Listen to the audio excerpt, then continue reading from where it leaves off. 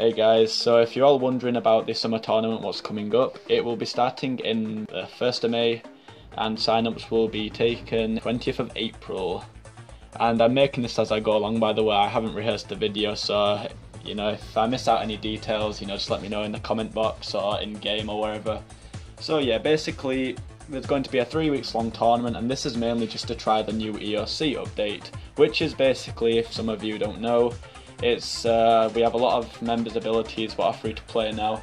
In my opinion, it's a bit overpowered, as you know, everyone can just hit massive amounts of damage on you now, and in non-food fights, personally I think that anyone can win really, if you know what you're doing with the abilities and you know what the abilities do. But that's just my own opinion, you know, everyone's entitled to their own opinion on it. I do think food fights are more legit because you get more opportunities to mess around with your abilities then and work out your combos and things like that. But I'm not going to go too much into it because I just sound like a proper sad cunt. Yeah, the tournament this time will not be fighting by groups, and the reason why is because with the group fights it's so hard to get everyone together and get them all on at the same time basically. So this time it's going to be fight by rank, and if you guys don't know what that is, because I've done it before in my previous tournament, it's basically when you will basically be ranked in a friends chat. Every single fight you do is best of 3, and whoever wins it, they go up a rank, and if you lose, you get D-ranked. I won't really worry about your rank, because it doesn't necessarily mean that someone's doing better than you just because they have a higher rank than you. It just means that they've won more fights in a row than you. So this is how it's going to be. You'll be able to fight anyone in the friends chat who is the same rank as you, or 1 rank above you, or 1 rank below you. You won't be able to fight the same guy twice, so don't worry about that. You'll be fighting everyone in a non-food fight and a food fight. We're doing 6 fights altogether. So you won't be fighting everyone, I guess, but you'll be fighting most of them.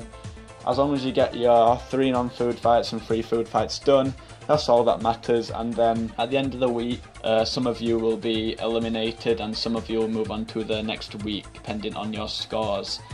On week 2, on the weekend, we'll also have a knockout fight on the weekend where anyone can go out. You guys have seen that before. Some of you like it, some of you don't. Well, I like it because it just makes everyone fucking, you know, shit himself. So let's see how that goes. And week 3 is just going to be the same as week 1, where you're just going to fight through the week. And by the end of the week, the 4 people with the highest points will be fighting for the top 4 and for the prize of 100 mil. Only 1 prize this year and only 1 winner, and the reason why the prize is so shitty this year basically, well, to some people 100 mil might be good, but we all know it's not as good as things like Santa hats or Halloween masks or anything else I give out normally in tournaments. But the reason why the prize is so low is because it's a new EOC and not many people are probably going to join this tournament because a lot of breeders have quit or just gone to do something else recently, I've noticed. Oh, that's what I've been told anyway. So we'll see how many people I manage to pull to this tournament, and I'll see you guys there.